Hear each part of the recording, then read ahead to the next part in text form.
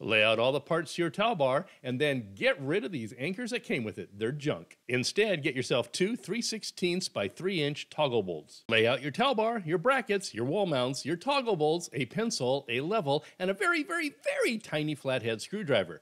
You're also going to need either a Phillips screwdriver or a drill with a Phillips head bit. Also, a drill with a 1/2-inch drill bit. Measure your wall for your wall mounts and make sure it's level. Drill a 1/8-inch pilot hole to make sure there's no studs, and then drill your 1/2-inch holes if there's no studs. Insert a bolt through each wall mount and then spin on a toggle. Push a toggle and wall mount assembly through each hole and then tighten down until they're snug. Use that little teeny tiny screwdriver to install one of the wall brackets, and then insert the bar and the other wall bracket and tighten it down also with that little tiny screwdriver. You now have a very secure towel bar. View the full video for detailed instructions, and please subscribe for more home repairs and tips.